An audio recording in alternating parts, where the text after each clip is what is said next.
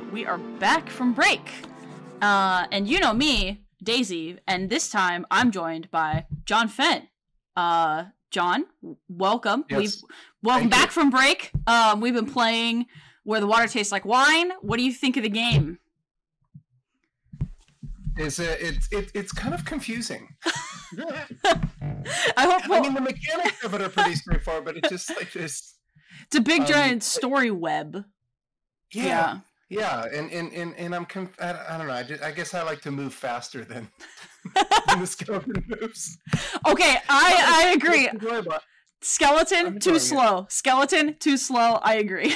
So let's jump into the interview, but right before we do that, we have one more thing to do, as we typically do, and that's for Dom to lead us through. Yes, whether it's an hour on the internet, whether it's a half hour in a ballroom in the Gaylord National Harbor, that we've got other people writing these questions for John, and that's our illustrious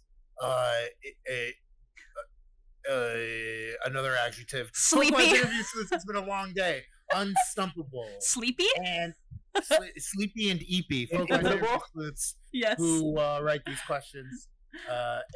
Thank you to the chair of sleuthing studies, the Caitlin Kinney, yes. doctor of philosophical angles, and that's a real degree. It's a real degree, and thank you so much for helping us write the questions and helping us interview John on his second but first full-length interview on the show. Thank you. It's like a re-debut. Yeah. Hell yeah. This is kind of like when somebody has like a hit single before an album. Yeah. And it's like a mixtape, so it's not really like released officially. You're in a Chance the Rapper type scenario right now. Yeah. So now my kids have definitely left if they're still on. Oh my god, amazing. John, if you like the question, don't thank me and Daisy, thank the sleuths. Thank the sleuths. Say, legally. Yes. Thank the sleuths. John, are you ready for question number 1? Yes, please. Okay. Presently, you are the head of research and programs at the American Folklife Center at the Library of Congress. It's a mouthful. Accurate. What is one research project and one public program going on right now that you're really excited to be part of? Okay, let's see. I'm going to start with public programs. Okay. And again, since it's the beginning of the fiscal year, we're in kind of a nice little valley right now, right? Because it's like we just woke up and it's spring and we're running around looking for our food. Public programs this year, we're going to do a big series of public programs, kind of amplifying, honoring, celebrating the Community Collections Grant initiative that we've running for the past 4 years. So that's going to be fun. There's going to be concerts. There's going to be a symposium where we bring a bunch of the awardees at 2 different dates to the library to talk about what they did and share. So that's going to be fun. I'm looking forward to that. It'll be a lot of logistics and a lot of sort of teamwork there, but it's going to be really awesome. So that's a good one. Research project. I mean, we're doing a bunch of good work to kind of like lead up to an exhibit celebrating the 50th anniversary of the American Folklife Center in 2026. So that's involving some deep collections research on behalf of staff. We have a internal staff team and kind of crafting 5 different sort of thematic aspects of the exhibit. So it's like a big research puzzle. That's awesome. So I would say those are the 2 top things, public program wise and research project wise, that are right in front of me that are exciting. So when those are developing, what role do you take in that as sort of the head of that sort of realm of research, the head of research and programs? What do you kind of do to facilitate those? I have to make sure the money is where it needs to be for public programs. That's important. The kind of bureaucratic side of things, but also help structure the work so that it meets both, I guess kind of conceptualize it. So it's meeting like the unit's mission, so the AFC, and then the wider library and the directorate we're part of within the library, that we're kind of hitting all of those objectives and goals. So that's kind of partly my role, is to help make sure that the support the staff work so that we hit those goals. So hopefully not contain anything, but yeah, I guess support is the best word. And help schedule things, make sure that people know like what, piece of paper needs to move in which direction to get this thing approved, that kind of thing. But luckily I do get to do some of the fun stuff too, which is kind of sit in on some of the meetings and review documents and make sure that the ideas that are flowing are exciting and are kind of capturing both staff subject matter expertise and their kind of deep skills in curating and presenting and interpreting cultural heritage. That's awesome. I'm glad like that you could share some of that with us, because I was kind of like, this is a big role for lots of different research projects and programs. So It's helpful to kind of understand like what a folklorist in your position kind of does to help get like projects on that scale kind of come to the public, I guess, go from like idea stage to public stage. That's and I learned none of that in grad school. Yeah. Well, I'm sure all of your guests have said that.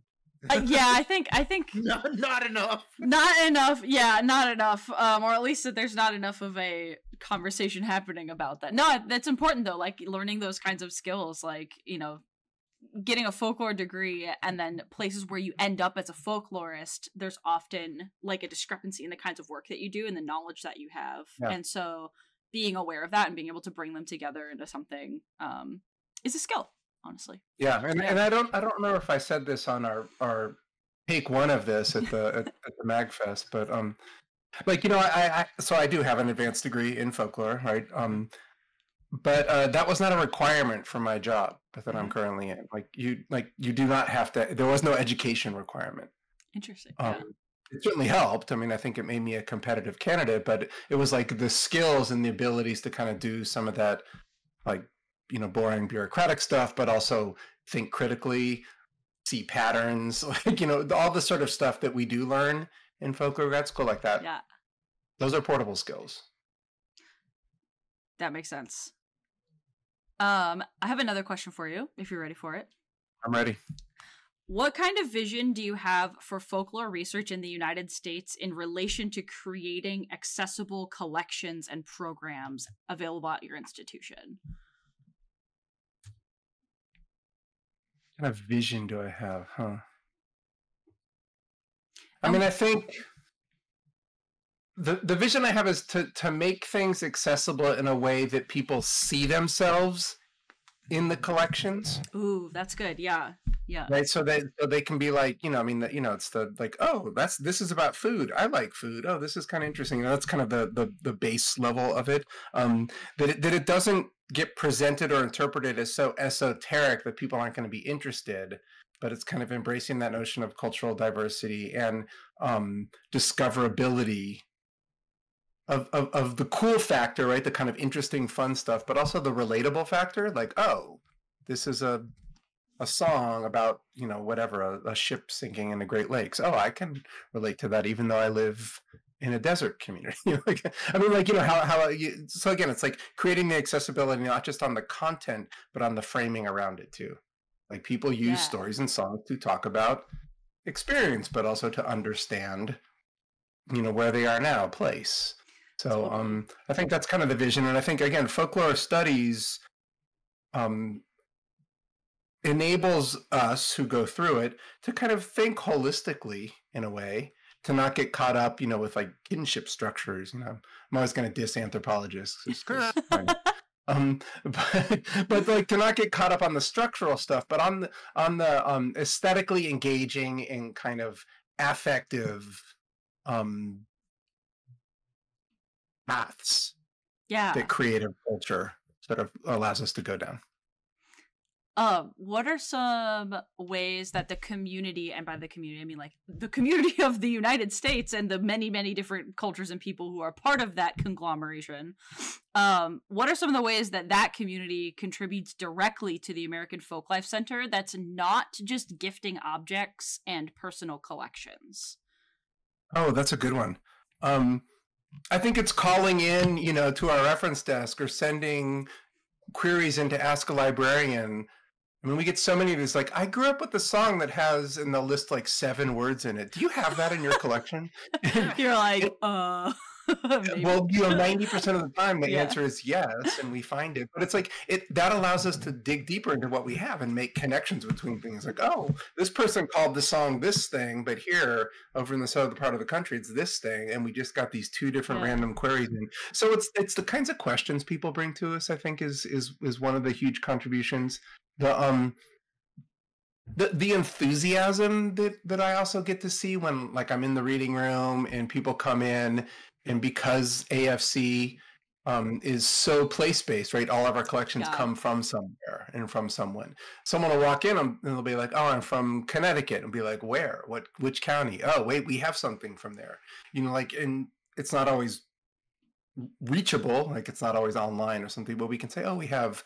So it's like that joy that people are like, "Oh, huh, my home, whether it's where I grew up or whether I currently live, is kind of represented in the Library of Congress somehow." That's so there's always like a little bit of spark that I think people bring that's kind of fun. Yeah. Yeah, so I think those are the two big things. I mean, it's also just the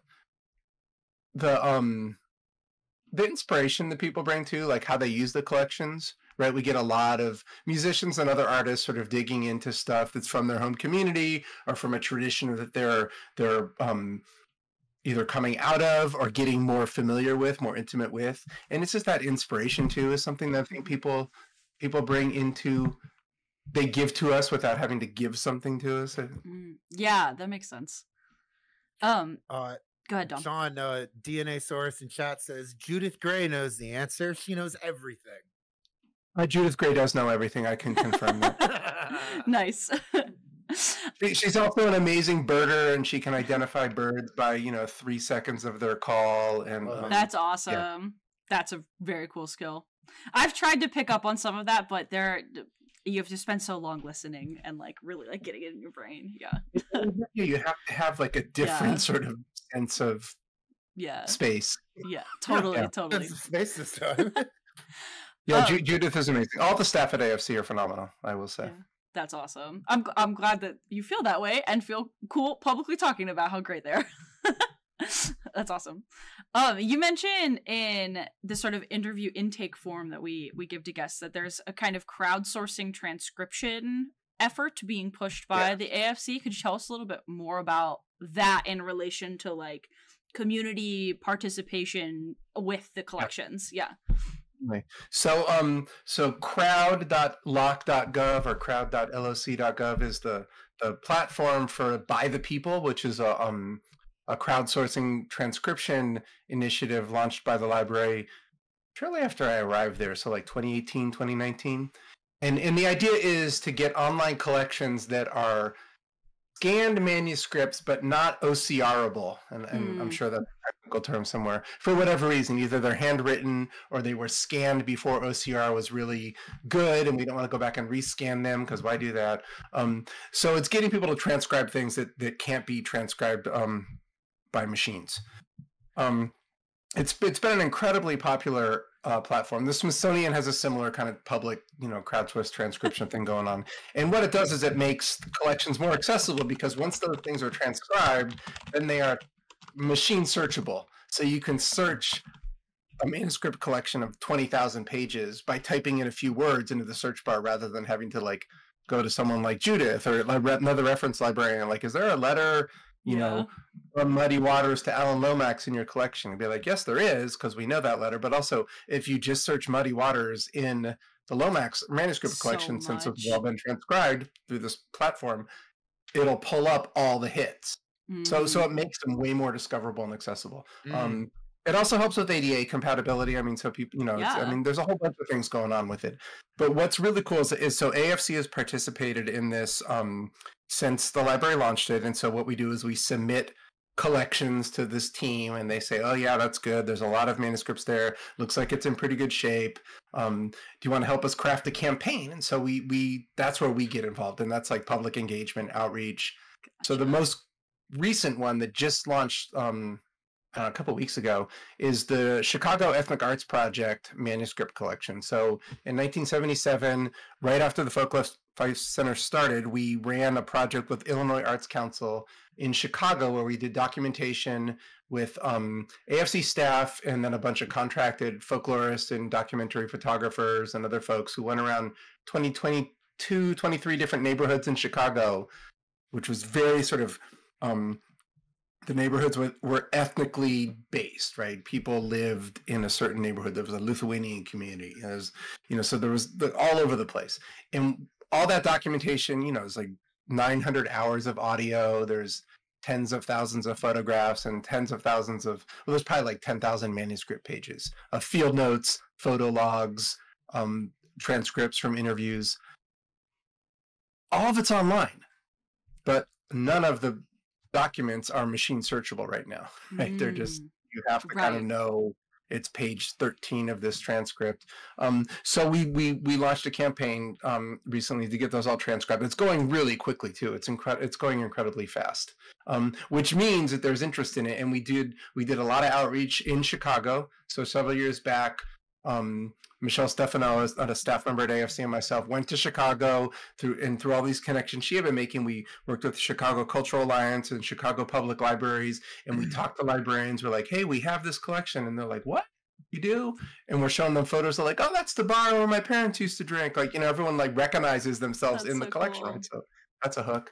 And then, so we went back to them and we said, hey, can you publicize this? And so I'm guessing we're getting a lot of people in Chicago transcribing this stuff. Which is really cool.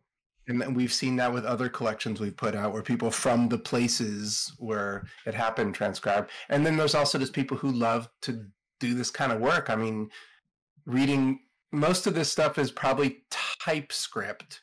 So it's pre-computer, but it wasn't handwritten. Right. So like, reading these weird typescript field notes and then just transcribing them in the next window over, and this kind of cool interface that the library built.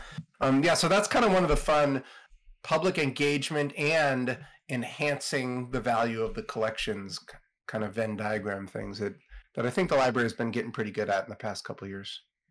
Yeah, thanks for sharing that. I feel like a lot of people think, oh, it's the library, it's the Folklife Center. I go to look at books or collection, and that is what I do. But it can be so much more than that in lots of different ways. So I was just curious. So thank you for sharing that with us. All right, ready for another one? Keep them coming. How does an education in folklore help you make things possible in a large bureaucracy? Which is a quote in how you defined sort of your sense of work and your purpose right now. Yeah. So it's largely an ethnographic project in my mind, and I think the first year or so of working at the library, I was in a university before, and those are giant bureaucracies, and you just sort of learn to recognize patterns, learn to identify where the sources of decisions are, and who you need to talk to get something done. So it's a lot of fieldwork type stuff. So I think it's that those folklore skills that we learn in fieldwork classes and through reading ethnographic works, doing interviews, talking to people that have allowed me to be able to both navigate the bureaucracy and sort of understand it in ways that then allow staff who have deep subject matter expertise or mad skills and other things to kind of really shine and do that work. So yeah, it's just being able. I mean, it's not a superpower or anything. It's just like being able to to withstand bureaucracy, because it's like, oh, not like I find it fascinating, but it's like, oh, this is interesting. This person is telling me no. This person's telling me yes. There's got to be someone in between them that knows the answer. Yeah. And I'm going to find them. Yeah, you're like kind of tracing the map of the way the system is working in a way that you're doing by being a good listener and by trying to, engage with people on their level and their languages that they speak, which might not translate across departments or whatever, Yes. Yeah. It cool. is that set of skills, again, that I connect back to field work. Yeah. And just being able to navigate that. Daisy, you saying tracing the map sounds a little too like kinship graph. And John was just talking about good point. Shit. Not doing anthropology. Well, this is like psychogeography. This Yeah, is it's like you're like, yeah, this is the Finnish method. I'm figuring out what symbols they're interested in to be able to expand upon the way that I can best communicate the message. Making Yeah. in the bureaucratic land. Oh my god, not maps of meaning. Although I am really good at reading org charts now too, which is more like the kinship maps, right? Of like, yeah, org that's charts kind of true. are like Those are pretty fascinating. There is I can tell you a lot. there's a graduate student in my department did that of graduate student activist organizations because those are always churning out different people because of the turnover rate of a university. I was like mind blown based on some of the histories. It was very interesting. Yeah. The other day my boss said, "Who's the undersecretary for Veterans Affairs?" I don't want to look at the org chart. Some people are into it, some people are not. I understand. that presents the folklorist dilemma. You're like, I could look at the org chart, I could talk to everyone. Yeah. Find me by the water cooler for the lore. Yeah. In this same realm, do you have, or what advice do you have for new professionals who are beginning to work in these kinds of types of structures as folklorists? Like, do you have any advice for like new professional folklorists starting to work in these areas that are not necessarily? Ooh, okay. You're preaching to the choir on that one. Yeah, I was like, oh, interesting. You say that. I think I mean, it's like you kind of manage your expectations because the systems are intended to slow things down. Fair. Especially government-based systems. And be patient and curious, I think. Like, again, it's that fieldwork thing. Like, lean into that rather than, also recognizing that when you're, if you've recently graduated and you've written a master's thesis or a dissertation, that can't be the end statement on everything. You're never going to know it all. But you have to know enough to get to the next step, which could be the end of the fiscal year, the end of this project, getting through a contracting process, like, just kind of making sure you're knowing enough to do that and then feel comfortable that also, I guess, feeling comfortable that being a folklorist doesn't mean you aren't good at that other stuff. It just means you can learn how to do that other stuff. I mean, yeah, really, anyone who's good at bureaucratic stuff is probably just like, oh my gosh, what is wrong with you? One thing you're making me think about that I'm definitely going to take away is like another little, I don't know, echo of things to keep in mind as, at least in my work and my future as a folklorist, is you saying always choose the question. That kind of like when we were playing Where the Water Tastes Like Wine, like if you have an option to make a statement or a question, I'm making the connection of your answer right now and saying like be curious. Like, yes, be patient, sure, that's annoying and difficult sometimes, but the real thing is to be curious. Like, why is it slow? What is happening? Who is talking? Where is this decision coming from? Like those types of questions. I often find myself saying, instead of like, God, this is stupid and a terrible way to do things, it's like, why do we do things like this? Yeah. Why do we do things like true? Yeah, because then you can be curious and then it can lead to more answers. Process, even though in the back of my head I'm like, Jesus, why are you doing this? Yeah. So it's how you ask the question too. But I think ask the question and try to gain an understanding of what the networks are. The networks, again, that's what I kind of want to mean by pattern recognition. Like who is constantly coming in and offering a solution versus who is constantly coming in and offering a roadblock. Interesting. Yeah. And then you're like, okay, I see that pattern. I know I have to talk to both those people to get approvals, but which order do I go in now? Yeah. I hear you. That makes sense. DNA Saurus in the chat says bureaucracy is like a riddle. I love that folkloric way of putting that, but also in the kind of questioning thing. Like it's a riddle. I don't know. The questions come up in riddles. They're not always like board games or whatever. They're not going to have a yes/no answer. Right? Yeah, that's cool. They're not going to have an apparent answer. Yeah. John, I have a couple funsy questions for you, but I think Dom should ask the first one. Oh, yeah, I'd love to. What voice are you going to use, Dom? Probably like lives in Florida, grew up in northern Ohio, but born in New Jersey. So Okay. like kind of like Great Lakes twang through it, but I'll never say pop. It's soda. Okay, it's soda. Hands down. All right, shoot. Okay, John, what's the one experience you tell everyone about the time you went to MagFest? Oh, it's probably walking into that like giant airplane hangar with all those CRT televisions. Yep. Yes. Truly a magical place. And I was just like, where do they keep all those televisions? And how do they have so many of them? Import. Where are they coming from? Yeah. I think it was going into when you guys took me into that room where it was this gaming going on like the old school, consoles. And then also, I mean, that whole, I think it was a U-shaped space where we went around the archive into the indie gaming place, right? Where that was, like, so it was just that whole trajectory through there, right?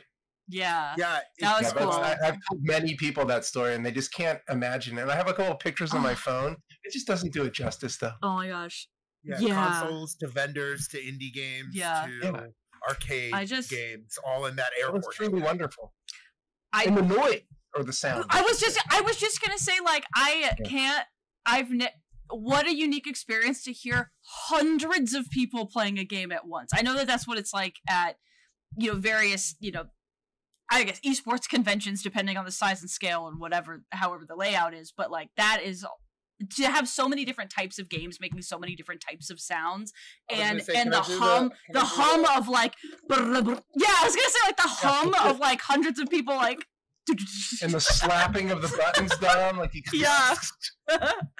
so good. Yeah, you get to hear button smashing, and for real, I've told multiple people that story. It's cool.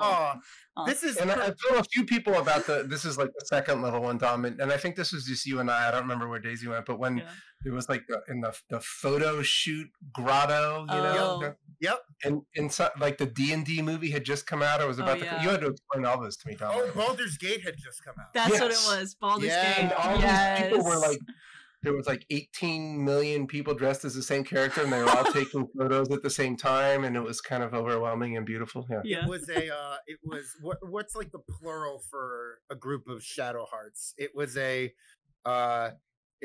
was an unpleasantness of shadow hearts. I was gonna say, a quiver. Yeah, she's a magician, so. Yeah, she's a cleric. She's a cleric, so something like that. Like, that was great. Hi, Lomi. I think God, what was I gonna say? Your MagFest memory, maybe? Oh, this is for people playing at home. This is the second interview in 2 weeks where someone has postulated, whether on purpose or on accident, that part of gamer folklore is preserving CRT tube TVs. Oh, I think it's an important part of it. I think it really is. Yeah. Yeah, it's so interesting how you get to really see materially, physically, in real time, the way technology has changed in a sense that you can engage with it across decades. That's another weird experience. Like, it's so different to like experience the pace of technology changing in time with the changing technology, but to have it all right there, your decades are squished up. You can just like engage with it. You just get to see how much change has really happened, which is like so fascinating. I think that was truly lovely. Yeah, when you're in the tube TV area, and like the farther you walk like down into the tube TVs, the more joysticks appear on controllers. That's very fascinating. Yeah. Because again, it's that archaeology that you're saying, like you're like walking past these layers of stuff. Yeah, it's cool. John, I have another question for you, and it's kind of related, but also kind of not. And this one's also important for the audience to listen in. So if any of you walked away for a second, come back, because you may need to help with this one. John, you're a man with a dream, and that dream is video game based. Pitch to our audience your dream brain video game. Okay, so my dream game, and I've had this dream since like college, I think, it's called Raptor. Love it. And it's like a point of view, like a POV game where you're a raptor. And you can choose different raptors, like you could be an osprey, you could be a golden eagle, you could be a kestrel, all different. Very cool. And so you have the both the constraints and the abilities of those raptors, and then you have to fly around finding food. I love it. And I mean, I never got like to the point of like maybe there's no winning. You just don't die. I guess I don't know. That's what makes it an immersive sim. Is that there's is that an immersive? Is that what it is? Back every day. Yeah. Yeah, you can come back every day and you feed your kestrel, you feed raptor, your hatchlings, and maybe I guess maybe you build a nest if it's a really advanced game, like you learn how to do that, or you chase other birds out of their nest, like what some raptors do. They're bullies. Yeah, it's like you make it through the storm, or yeah. So I've always thought that would be like a really fun, like again, because I don't play a lot of video games, as you guys know, and I don't know how many people on the watching this, but I don't play a lot of games, right? I'm 50-50, honestly. Some people are here for the games, some people are here for the folklore. Yeah. I always thought that would be like a really good one. Okay, chat, you heard it here. We're crowdsourcing any friends, any connections that can help develop this game. If you know anybody, the script and the narrative and the strange, sort of voices that Dom can help do and Daisy. we can do it. I want to play the Raven, and I'm just going to talk about Lamar.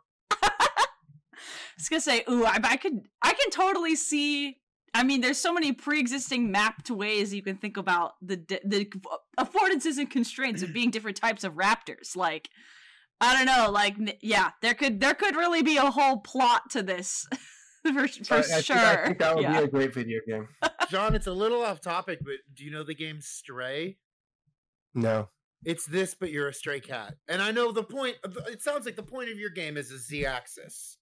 But yeah. Stray has kind of is approaching your dream. Yes. Yeah. Yes. And it could be that there could be a crossover game where it's like Stray versus Raptor, where the Raptor's trying to actually get the Stray. Oh my god! Like it's a DLC, like Sonic versus Mario at the Olympics. Yeah. Well, a whole universe can emerge here. I really like this. I think this is a Stray DLC where the Raptors meet cats. Even there's more that could happen here. There's a lot going on. All right, DNA Saurus says Mason has some video games design major. I could get some of those kids to take folklore classes and put them to work. Let's figure this out. Let's create this super team. Do you know Natalie cool. Underberg Good? Yeah, I was in grad school with her. Yeah. Oh yeah, sure. Because she's in the the game design department. Yeah, she's like in the media world. Yeah, she's in the media and game design as a folklorist. Yeah. Natalie, how have you not been on Folkwise yet? Yeah, wait, hold on. 2, jot that down. Natalie, see if you can get Raptor greenlit. Yeah, can you greenlight Raptor? This would be the great culmination of all of our PhDs. Right? It would be awesome. All right, I have a final funsy question for you before we play a silly little game together. Are you ready for it? Yep. Outside of birthday donuts, what is a family tradition or joke that brings you all together no matter where you are across the globe? And define family as expansively as that means to you. Oh, yeah. Our 4 family, that's me and Lisa and the kids, we have a lot of bits and jokes. They're constant. Yes, good. They're hard to keep up with. Yeah. Oh, wow. Okay, let me see. What is one that will bring us all together? Probably like a fart joke or something like that. Dom, play the sounds, Dom.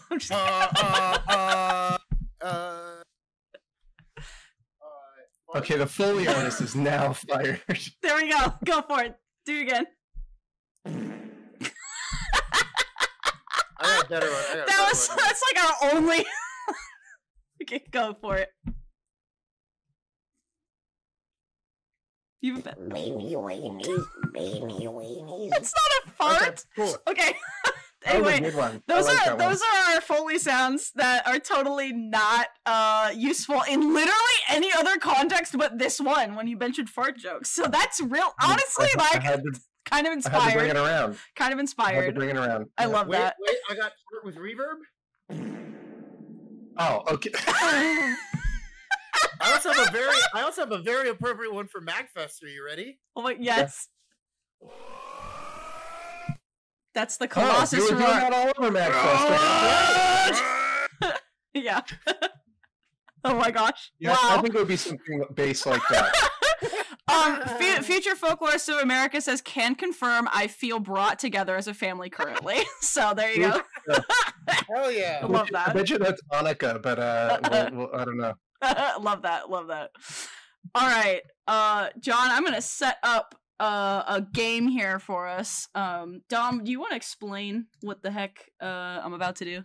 I have been dying to, Daisy, because let me tell you, John, we had you as our live guest at MagFest, and we had to like condense our usual 4-hour show into one.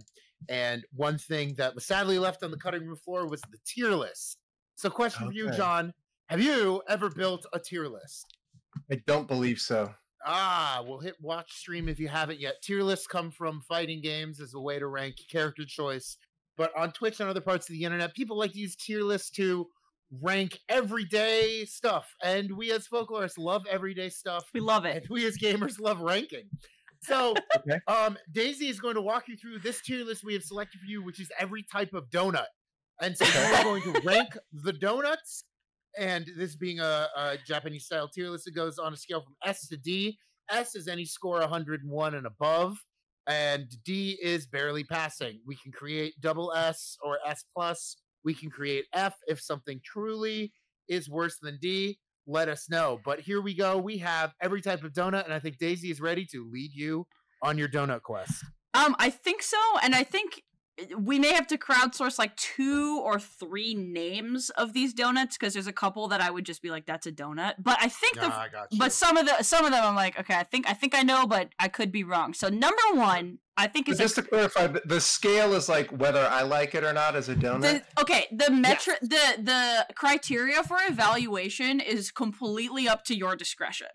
Yeah, it could be whether you like it as a donut, whether it's an iconic donut, how well it donut days. Is it better? Is it a good midnight donut? Is it the perfect birthday donut? Whatever, that kind of thing. And the scale, in addition to going vertically, it also goes horizontally. So like the top left is like number 1, bottom right is like the worst. And you can reorder them. Make this donut-based tier list your own.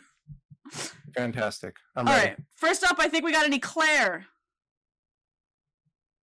So I just give it a numerical rating, right? Between 0 and 100. No. S. Yeah, or you could do that. Give it the letter rating. A letter grade. Yeah. Number grade. I map that. S, A, B, C, D. I would give it a clear B. Okay. Solid middle. My favorite donut, making an enemy of me already. Okay, this is one. What is it's cream filled? But is it Boston cream? Oh wait, no, that's I would call that. This is one where I was like, is this Boston cream or is this Boston cream is later. Oh, it's later. I see it. Yeah. That doesn't look like a Boston cream. Yeah, I see. This just looks like a cream filled, but not a Boston cream. Not a jelly donut. Not a jelly donut. Yeah. Yeah, I'd give that a B too. I maybe call that Bavarian cream filled. Yeah. That might be though. Mm-hmm. Would it be above or below? Like, is it better or worse than the eclair? I think it's worse. Okay, cool. So I'll leave it behind there. So that's a good order, yeah. This, I think, is just a classic. A glazed donut. Yeah, glazed raised. Glazed raised. I'd give that an A. All right, nice. I love glazed donuts too. I like I shouldn't influence you. I won't influence your choices. Nope. We'll save it to the end. Okay. This is a classic jelly filled. That's a jelly. I'd give a C to a jelly. Ooh. Okay. Usually the jelly's kind of gross.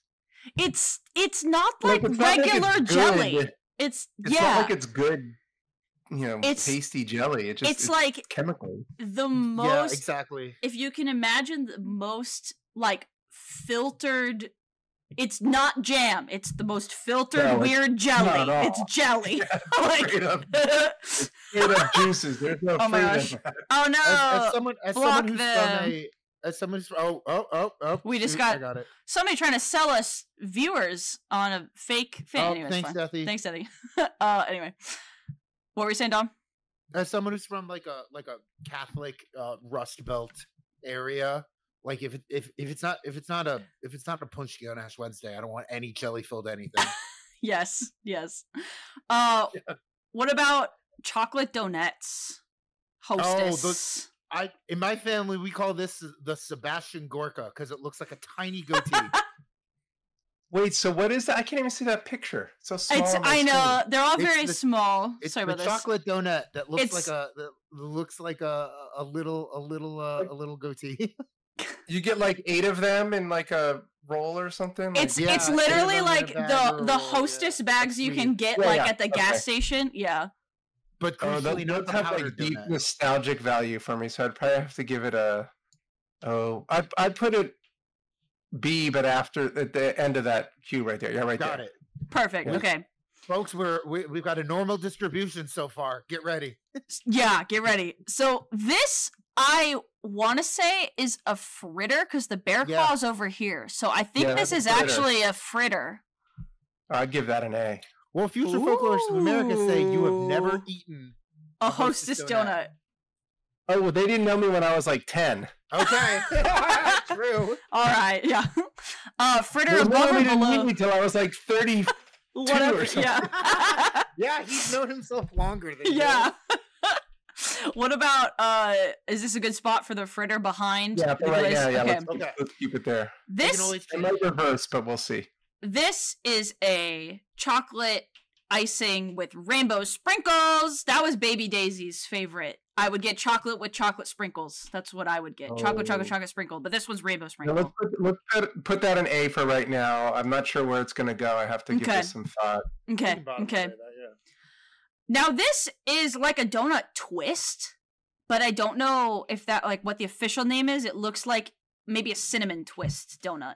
If it's just glazed, I'd put it in S, but if it's cinnamon, I'd probably put it in A. Can you tell? Because they come in 2 different flavors. Totally. I don't know. Between that and the one that's at the end of the tier list, Daisy, is that the cinnamon? To me, the one at the very end is a maple bar. Yeah, that's a maple bar. No, not the very, very end. The one that's 4 from the end. Oh shit! What is that? Oh, that looks like What's that? There's a lot going on. It's like a black and white donut. It reminds me. Look up like what a black and white twist donut is called. This might be that one you just dropped there. Could you move it to the head of that line? Yeah. Let's go. This looks pretty good. I think this is like a cinnamon donut. Twist. A black and white twist. Okay, but it is real. That's what I was. Yeah, I was like, it reminds me of that bread. That's well. Do you want to rank that one since we figured out where you want to put that one up here somewhere? So I'm guessing that's like chocolate and regular twisted. Yeah. Probably. I've literally never had one of those. I guess I would have to put that in the A because that sounds kind of intriguing. Is this like a West Coast thing, Daisy? I've never seen. I was gonna say, is it like a black and white cookie version of a donut? Like that's what I made me think. That's why I was like, is it a Baltimore thing? It's a burger cookie. What is it? A burger cookie. Yeah, burger cookie. It's the burger cookie. Yeah. Donut. Yeah. It's like a burger cookie donut. Okay, now this one is. I know what that is. Tell me, because that's a cronut. Oh, okay, it's a cronut. Okay, that's a cronut. Those are pretty good. Those are like the layers. Yeah, the layers. Yeah, this is super layery donut that maybe has cream filling, but definitely lots of. I've never had one with cream filling, but yeah, flaky layers. I enjoyed that. That's gonna go in A. Okay. Any order? Maybe right before the right. One more over to the right. Yeah, there. Put it there. Cool. All right. Bear claw, maple bear claw. From what I can tell. Bear claw goes up on S. Yeah! Bear claw S. Very good. Is there any reason in particular? Do you just like a big ass donut? Huge. They're just huge. They're huge. I was gonna say they're just like a big ass donut, right? Especially like if they have a tasteful amount of cinnamon rolled in, that's good. If it's over cinnamon, then and usually there's like a good kind of crusty glaze going on there. Mm-hmm. It's yeasted, which is nice. Yeah, that's why I love yeasted donuts and cake donuts for the most part. But what about donut holes? Oh, those go on to S too. Yeah, above and below bear claw.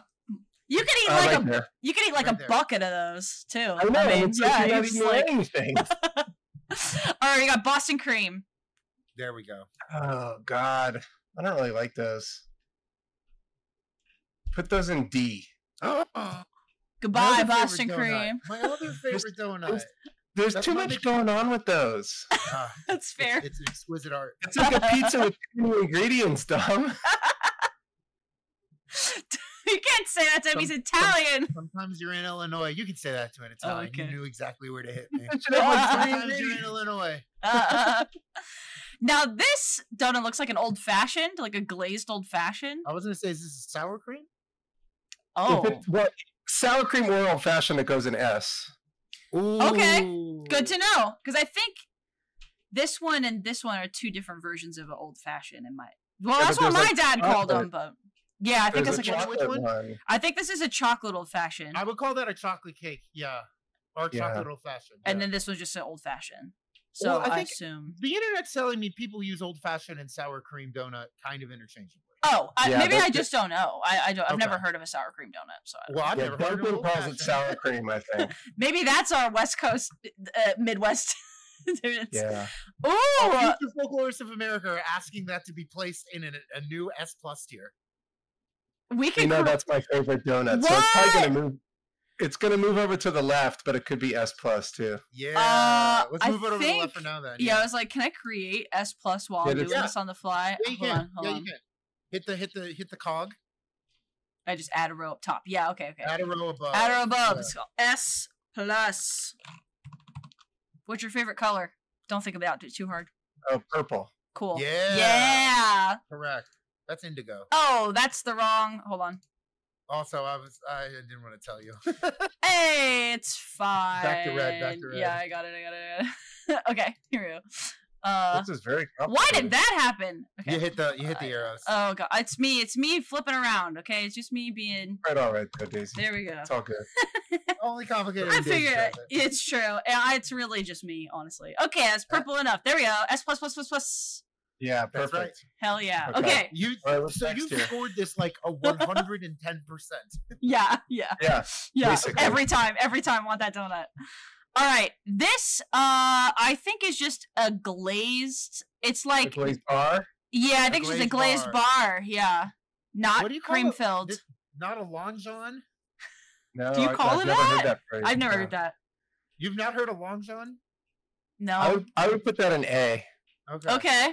Any particular spot? Or, you know, put it in S. Put it right after the donut holes. Yeah. All right. That's pretty good.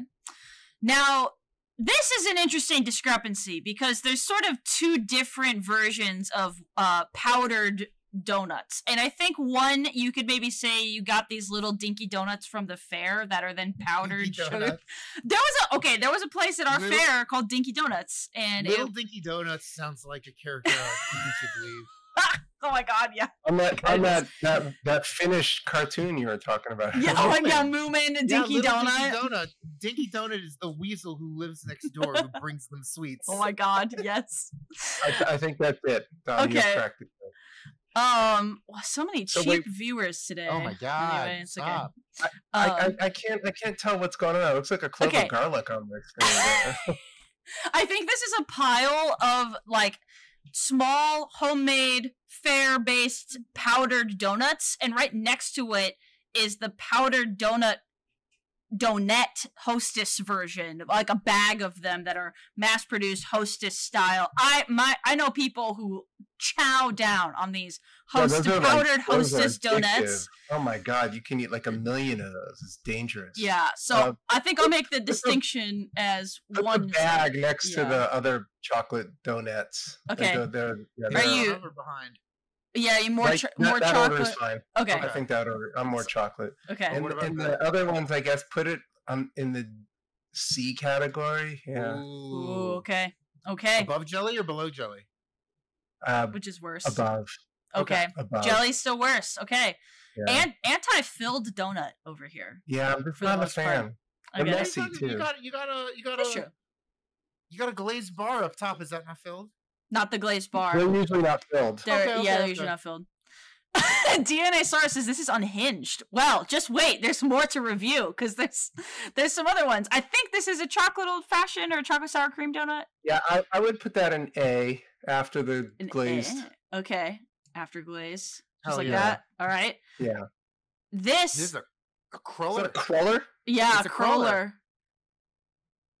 You know, I'm not a fan of those. I've tried to like them. You're killing all How my can favorite you? donuts, John. All my I would favorite put them in donuts. B. I would put them in B. Okay, top. I mean, I'll eat. side. No, I think right at the end there, after the white powdered chemical donuts. Wow. I'm surprised that you don't like them as much. They're just so light. They're just like I there's guess that's nothing fair. there. That's fair. You know, I was gonna say that to me they seem very similar to like an old fashioned, but the old fashioned has like a yeah, weight. to yeah, it. it's true. Like They're like dense, cakey. it has yeah. a mouth feel that is appealing. Yeah, that's true. All right, now this one. Don't know how much you've thought about this, but it's a mochi donut. Have you ever had one of those? No, but I want one. That sounds great. It's kind of you know, like how Wow. mochi is like really glutinous, and so it's kind of Yeah. chewy. It's kind of chewy, but not. It's like Is it deep fried like a donut? it is deep. Like that It is kind of deep donut? fried like a donut. I think there's some other. I think it's not just like rice gluten or tapioca or whatever. I think it's like I think it's like mixed in another batter. But they're kind of chewy, and they usually come in like this little ring. It's kind of hard to see, but they have like they have like a big hole in the middle because they're using some kind of form for the pan. Yeah. Or So whatever. it's like a tear apart. You're just like pulling the little bits You off. could tear it apart. Or you could just eat it. I don't know. Okay. I think it's either way, consumable in either way. Well, this is very intriguing to me, and I've never had one, but I would definitely put it in the A category, maybe before the chocolate old fashioned. Ooh, okay. You have to try one. I'm sure that they're totally. It's gonna be a spot Okay, in and I'm gonna- around I'm your gonna- area. I'm gonna find one. Yeah, Is this like a Japanese thing or a It's- Japanese American thing? What?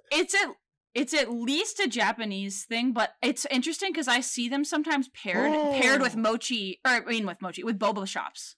Ooh, I'm on the Wikipedia page. You know where Yeah. they're from? Oh, where? Korea? Hawaii.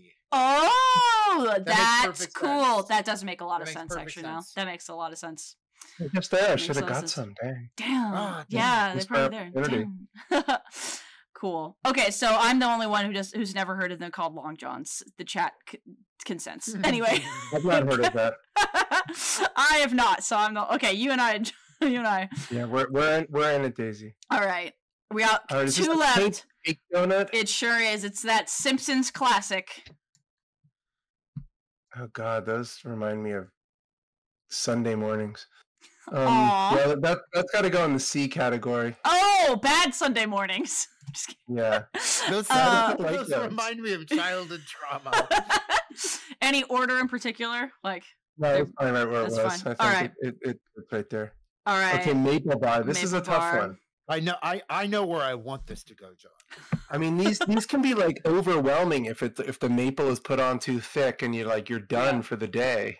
Yeah. But it can also be rewarding. They're good donuts to share. I'll say Okay, that. that's fair. Very fair.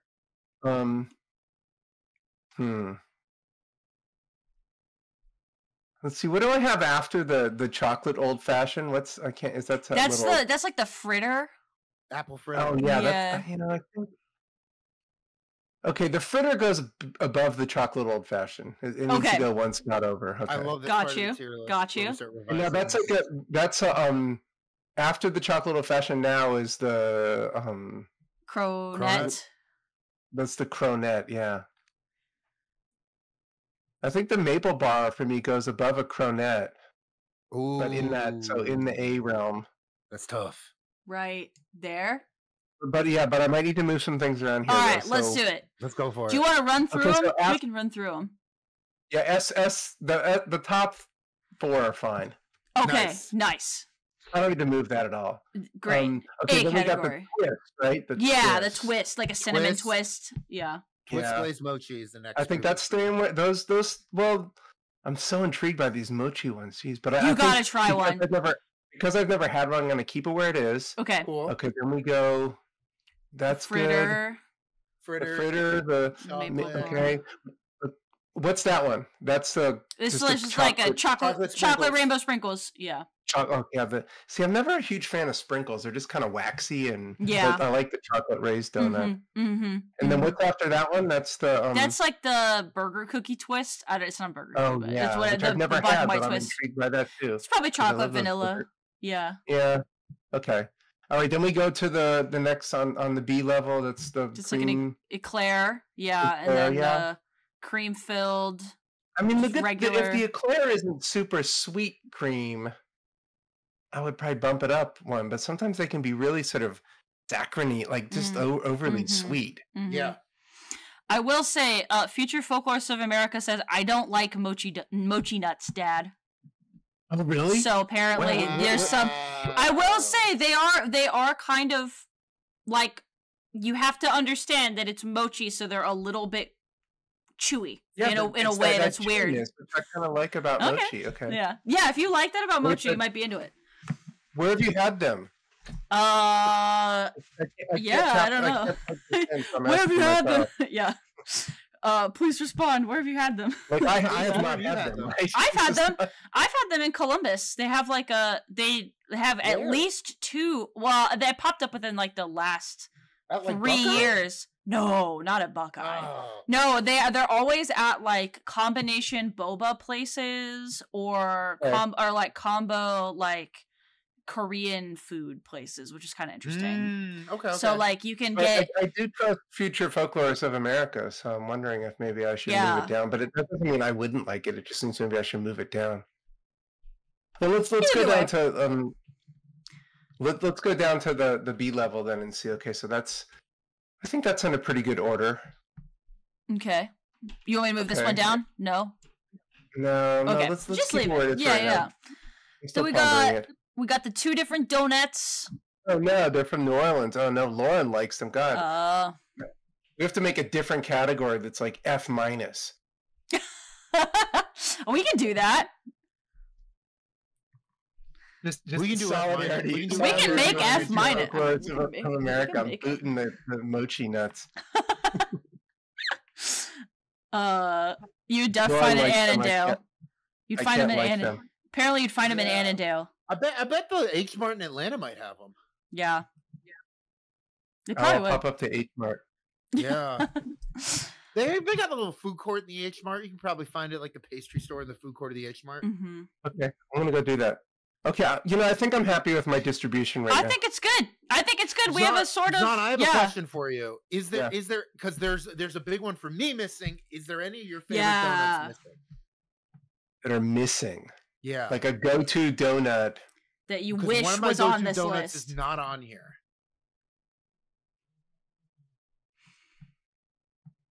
No, these are all the ones that I usually go for the old-fashioned.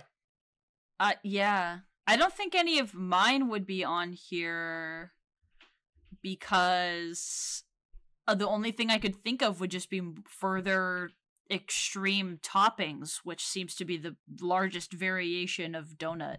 I'm not really talking extreme toppings. Two of those mine aren't even donuts. On here. The one kind of donut that's missing for me is like the Entenmann's. Yeah, like they're like there's the partly cakey, partly yeasted. Right. I don't understand how they make them like that. Yeah. I love those, like the chocolate donuts with the yellow inside. Yeah, they're kind of yellowy. Yeah. They're weird, and like they're appealing at times, but sometimes you're just like, oh my gosh, I don't even know what I'm eating. Yeah, so Chad is asking for the buttermilk bar. Buttermilk bar. Oh, buttermilk bars. Oh, those are missing. Yeah. Okay. Amen. Where would you? Okay, so you know what's missing on mine? What? One, like the blueberry sour cream. Okay. And 2, the other one that I love, like the cake donut with the peanuts on top instead of sprinkles. I've seen those. Okay, those are I'm a freak, but those are 2 of my favorites with Boston cream pie. Yeah, but buttermilk bar I would put up top too. I think. I just had the Boston cream pie Ben and Jerry's over the weekend. It was so good. I don't know, the Boston cream pie is I'm sorry, it's my favorite. We can still be friends. Okay. For now. I'm gonna add buttermilk bar to this tier list, and John, you're not gonna be able to see this from where you are, but you'll be able to see it in the interview. Okay, blueberry donut is goated. Thank you. I love a blueberry donut. It's my favorite of the sour cream donuts. Favorite in the sour cream family. Also, shout out to Daisy. Buckeye Donuts, the Buckeye Donut, like the chocolate donut with peanut butter in the middle. So good. The Buckeye anything is good. Like, it's just chocolate peanut butter is good. Yeah. Like, it's not possible to be. Yeah. They don't tell you about Ohio. They figured out the peanut butter cup, and it's the peanut butter seed. It's the peanut butter seed for real, though. It's like the proportion of like chocolate to peanut butter is like a whole art to it. There you go. Well, hell yeah. I guess on a scale from what would that be? The buttermilk bar or sort of just a glazed old fashioned all the way down to the Boston cream, how filled is your donut? That's sort of the wrap up for this. Anti-filling house. I do not like filled donuts, so 0% is ideal. Breaking my heart. Oh my gosh. John, I'm going to put you back on screen at large, and thank you so much for spending this was a blast. Thank you guys for having the evening with us. Yeah, I feel like we learned a lot. Thanks for, still wanting to hang out with us post MagFest silliness. And are you guys going this year? Dom is probably going. I don't know if I'm going. I have to write a dissertation. Yeah, they gotta finish the dissertation. I have to finish my dissertation. I don't know if I can go this year, but on behalf of your advisors, I say don't go. That's probably wise. It's probably wise. The theme this year is Sonic. Yeah, which is also a whole other. Shoot, maybe we should do like Sonic and Wyatt's folklore to lead up to MagFest. Anyway, that would be fun. Yeah, John, thanks for hanging out with us for real. Thanks for playing this game with us. And I look forward to seeing you at AFS, the American Folklore Society conference. Hell yeah. We'll be there. Yeah. Ladders in chat for John. Ladders in chat. You all know what to do. And if you don't have ladders, a hearty GG's for good game. That's, Twitch speak, Twitch folklore for thanks. On many levels. Making quotes helped me to get a sense of my own space, sense of finding my way